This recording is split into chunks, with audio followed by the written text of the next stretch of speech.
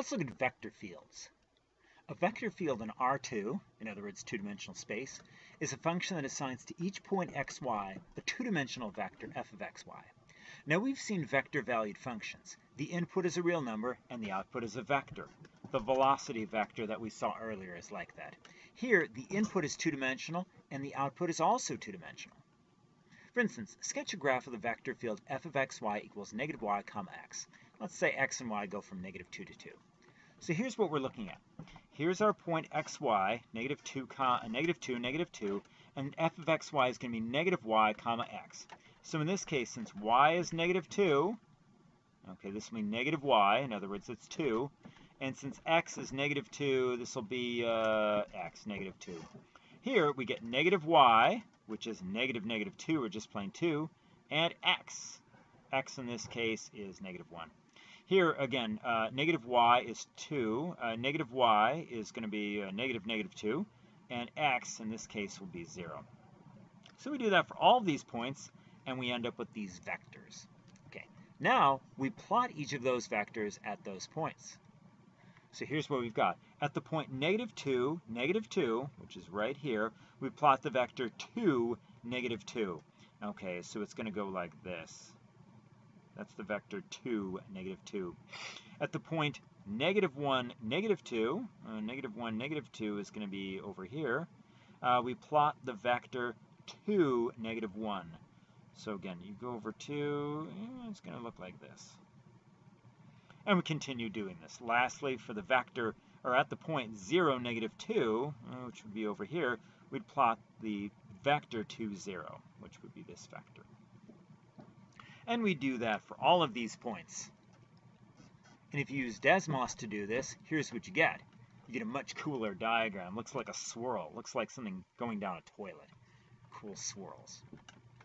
Okay, a vector field in R3 is a function that assigns to each point x, y, z a three-dimensional vector f of x, y, z. So it's analogous to what we just saw a moment ago.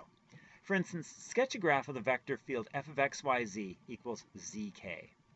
Okay, so let's go ahead and do this. So anyway, for any point x, y, z, we're going to plot the vector 0, 0, z. That's another way of writing zk. Zk is the same thing as 0, 0, z.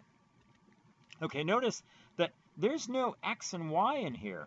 So really you could have anything, 1, and that's just going to be 0, 0, 1.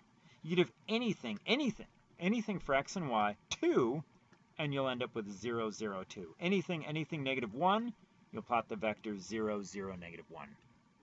Okay, so let's go ahead and plot this. So in 3 dimensions, so let's say anything, 1. So in other words, as long as z is 1, you're going to plot the vector 0, 0, 1. So wherever z is 1, so anywhere in this plane, z equals 1, you're going to get a vector of length 1. So it's going to look like that. And anything, 2, so anywhere on this plane, z equals 2, you're going to get a vector 0, 0, 2. So you're going to end up with a vector that's twice as long.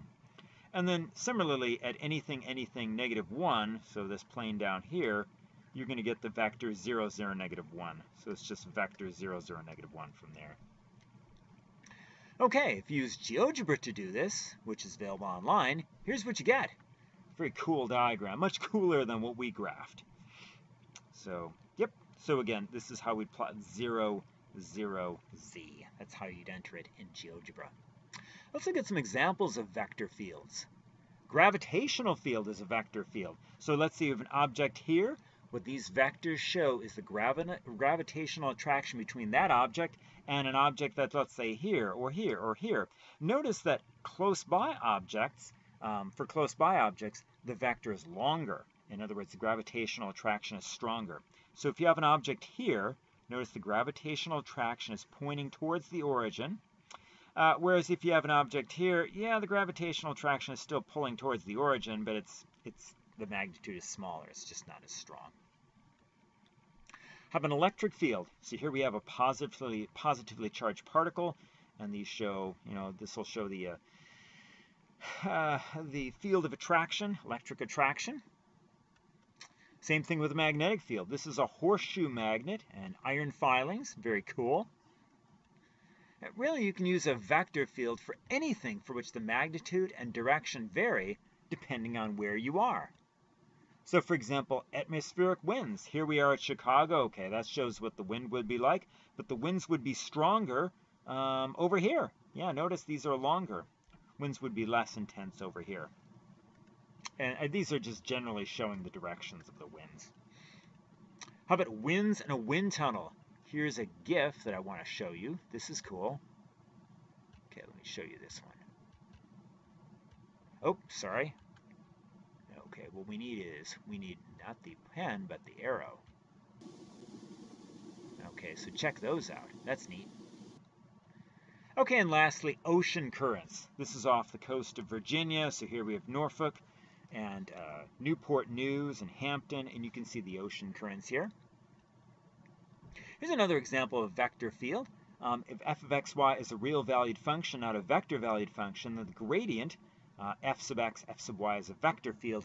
It's called the gradient vector field.